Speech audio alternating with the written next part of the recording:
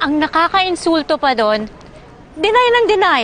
As if I'd be stupid enough to believe na wholesome lang yung pagyayakapan nila ng nurse na yon. Ano ba sabi ko sa'yo? Hindi naman santo si Lolo eh. I mean, he has his needs, right? Mabuti nga, may naan ba siya magbibigay sa kanya ng kanyang mga pangangailangan eh. Yuck! Stop it, Jared! It's not true, funny! It's true. But the point is, you lost the bet. So para mabayaran mo ako, I'm staying at your place. What? Why? Di ba sabi mo magbenta ako ng mga gamit para mabayaran ko si Mr. C? Di binenta ko yung kondo ko. I'm not gonna sell my car. I love this car. No, you're not staying with me. But, alam ko kung saan ka pwedeng tumira. Okay.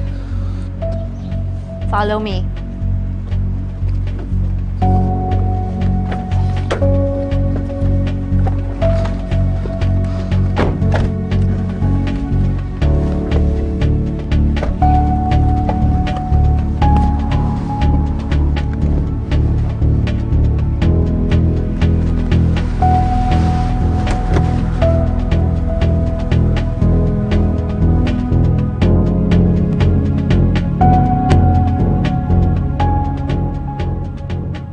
Pasusundo ko na dapat kayo Kaya naman namin mag-commute.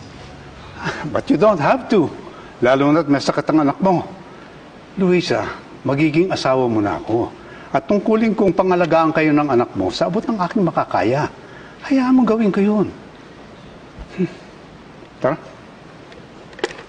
Halika, anak.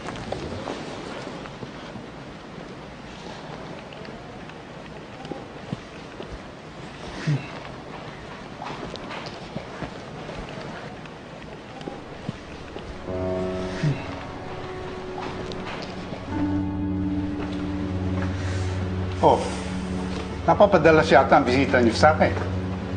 Jared needs a place to stay. What? Sinunod ko po yung utos niya sa akin, Lo. Binenta ko na po yung kondo ko para mabayaran ng mga utang ko. Yung nga lang, wala na akong bahay. That's stupid. Lo, what's done is done. Jared needs a place to stay now and hindi siya pwede sa akin. Hindi siya pwede rito. The last time he was here, nasaktan si Ronron at napastos si Luisa. Sino ba sila? Lo, Luisa, tungkol dun sa last time, I'm sorry. I know I was a jerk, pero hindi naman mauulitin eh. Just, please, give me a chance. Really? Kailangan ba talaga magmakaawa ni Jared sa nurse mo? Hindi po.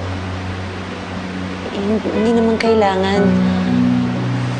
Wala naman problema sa akin kung dito titira yung apo mo. Trabaho ko naman na pakisamahan yung pamilya mo, Sir Fred.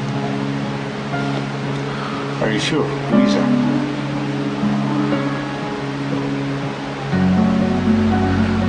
Thank you so much.